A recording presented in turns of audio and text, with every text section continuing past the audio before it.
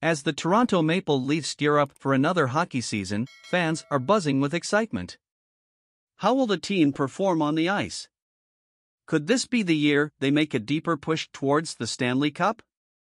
One critical factor in this journey is the performance of the goaltenders.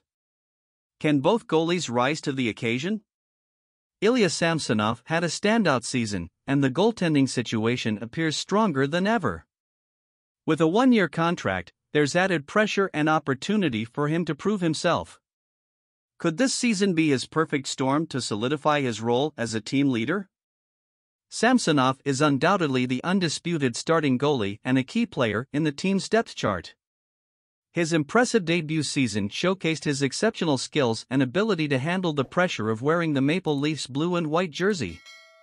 His carefree attitude and dedication resonate with fans, making him a perfect fit for the team. With 42 games played last season and an impressive record, Samsonov is poised for a breakout year.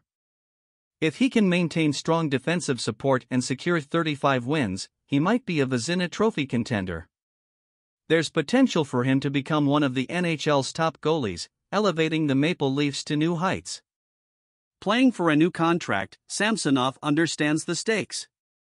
A healthy and determined Samsonov could be the stabilizing force the team needs to reach greater success and solidify his reputation as one of the NHL's best goalies.